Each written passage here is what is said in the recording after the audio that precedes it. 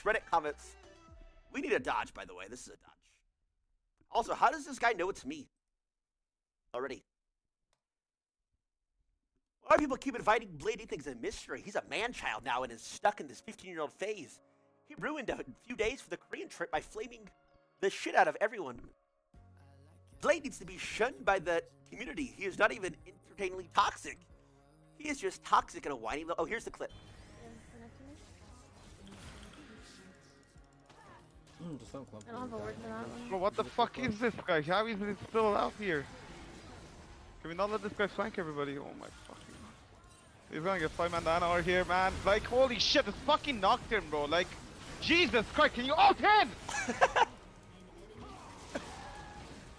I'm playing this, like, how are you masters, by the way? I'm just curious. Dude, bro, like... At this point. Like, dude... The play is, if they engage on us, we can't do shit. Diana's walking in 1v5. This guy's ulting standing still. And we're still not engaging, even though their fucking bot side is here.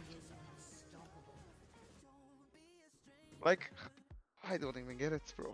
I'm gonna fucking get angry as fuck. They're on comms, but nobody's talking right now. They're all like silent. 1 or 2 KP at 20 minutes. Damn! Even a silver jungle will have triple your KP every game. Damn!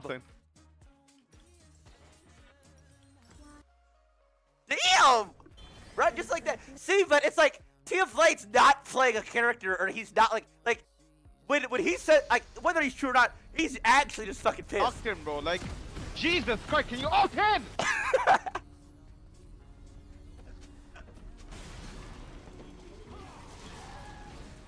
I'm playing this, like, how are you masters, by the way? I'm just curious. At this point. Fuck it, bro. Set up a boxing match with TfBlade and whoever the fuck his juggler is.